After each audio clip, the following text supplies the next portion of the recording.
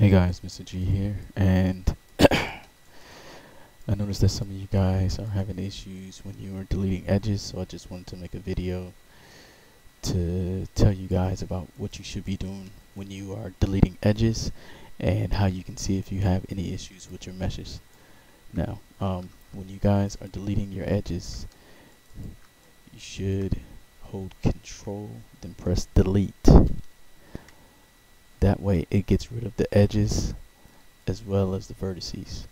When you don't hold Control and Delete and you just delete the edge, what you're doing is leaving behind the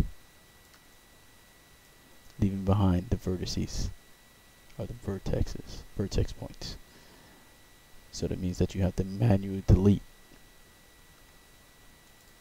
So make sure that when you have those edges, when you have edges that you have to delete, make sure that you are using Control Delete. Okay.